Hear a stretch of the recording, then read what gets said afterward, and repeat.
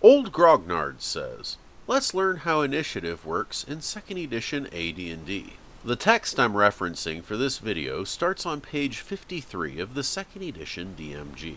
There are a few different methods for determining initiative in 2nd edition. Before I get into explaining them, I should cover some things that are relevant regardless of what method you use. A combat round in 2nd edition is 1 minute long. The DM can say it's longer or shorter under special circumstances, but the default length is 1 minute. Initiative is rolled every round, so there isn't a predictable round-robin turn structure. Speaking of turns, you will sometimes see the word turn used as a unit of time, such as a spell duration. A turn is 10 minutes or 10 combat rounds when used in this way. The standard method for determining initiative divides the combat round into 4 parts.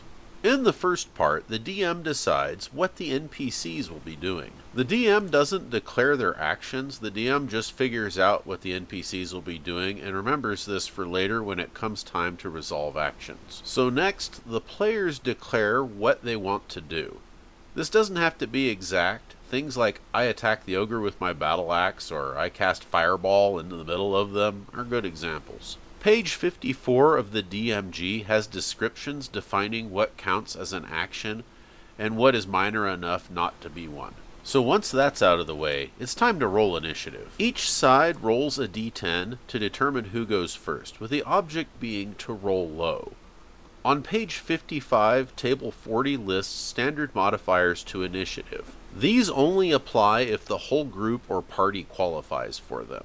Sometimes this works against you, but this also applies to negative modifiers as well. So after rolling our d10s and adding modifiers, whoever rolls lowest goes first.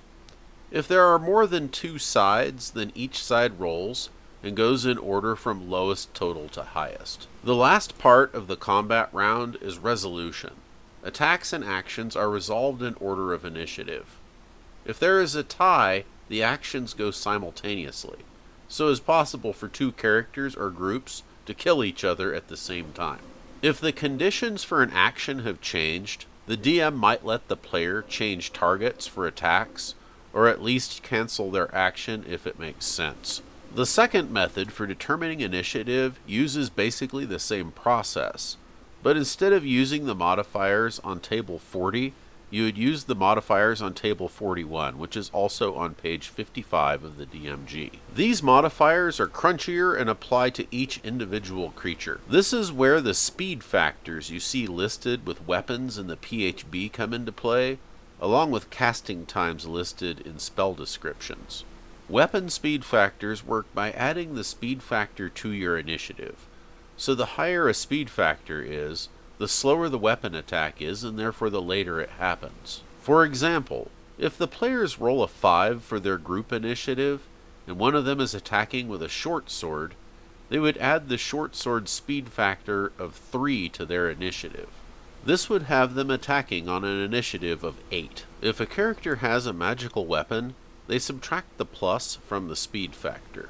So if the character with the short sword in the last example instead had a short sword plus 1, the speed factor would be reduced to 2, and so they would go on 7. If a spell casting time is just listed as a number, it works the same way as a speed factor. So for example, if a character in the same party as the short sword wielder casts magic missile, they would add its casting time of 1 to their initiative roll of 5, and therefore they would go on a 6. If a spell has a casting time of 1 round, the character spends the whole round casting, and the spell goes off at the end of the round after everything else is resolved.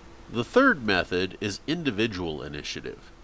It uses the modifiers on table 41 just like the second method, but each character and creature rolls a separate d10 for their initiative instead of using a group initiative roll. Regardless of the initiative method used, if a creature gets multiple attacks from having different appendages, for example, claw, claw, bite, they take all their attacks on their initiative at the same time. If a character gets multiple attacks from being a high-level warrior, then they would do their first attack on their initiative, and the second attack would be after everyone else does their first action. If both sides have high-level warriors, then they would take their first attack on their initiative.